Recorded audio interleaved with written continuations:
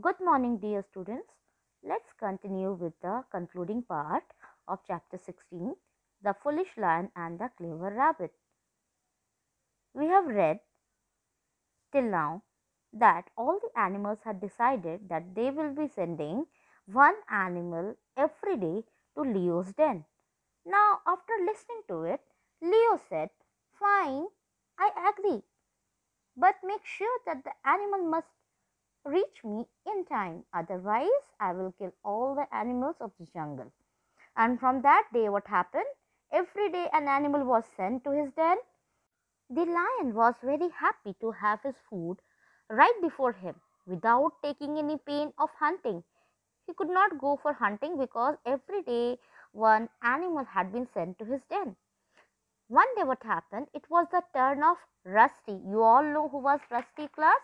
Rusty was the rabbit. So he had to go to lion's den. The rabbit was very old and wise.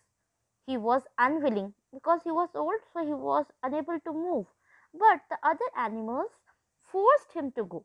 The rabbit thought of a plan which would save his life and the lives of other animals of the forest. He was wise, so he had a plan.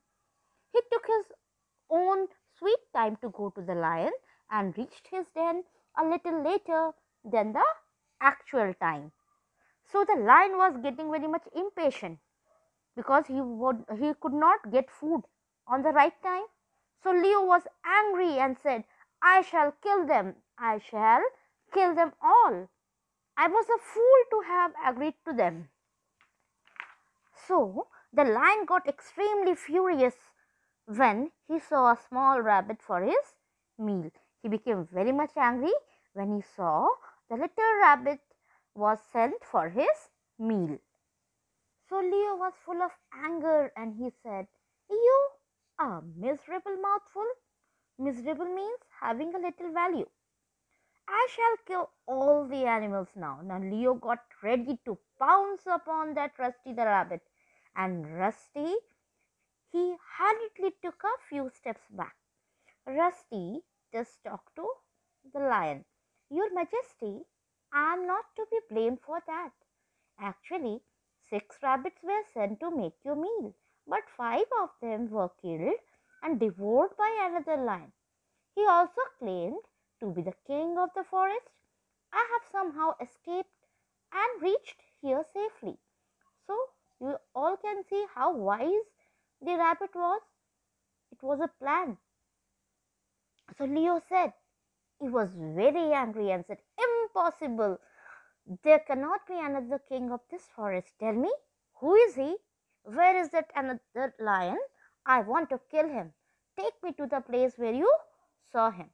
And the intelligent rabbit agreed to take him to that place. Rusty said, "Follow me." They soon reached the old well in the jungle.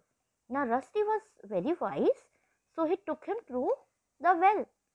And Rusty said, "This is the place where he lives. He might be hiding inside." And the lion was a foolish one. He just looked into the well and saw his own reflection. He thought it was the other lion. And the lion was furious. He was very angry. So he started growling. Naturally, the image in the water, the other lion was also equally angry because it was the reflection of himself, the Leo only. So Leo was very angry. He said, "Who are you?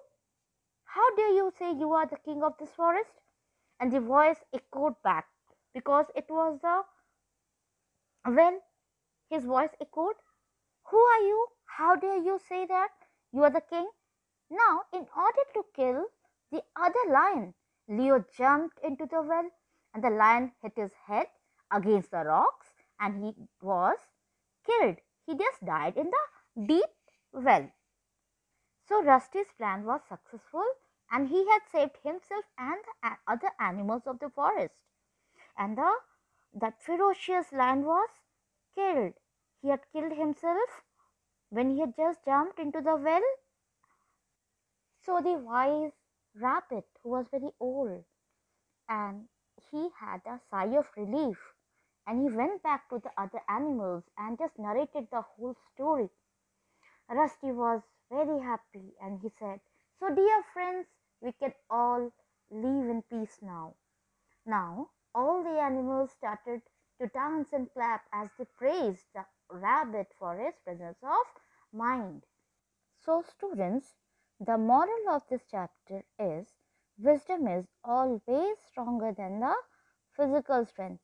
No matter how powerful you are, no matter how strong you are, but if you are intelligent and wise, you can win many battles. You can fight back and win every heart. You can save yourself and even you can save other people in trouble. So, students, from this chapter, there won't be any question answers for this annual exam. You only have to write the word meanings and the hard words in your literature copy, and also you have to write the multiple choice questions given in the book. I will be giving few more multiple choice questions in the PDF. Please write them carefully and start revising the literature portion for the final exam.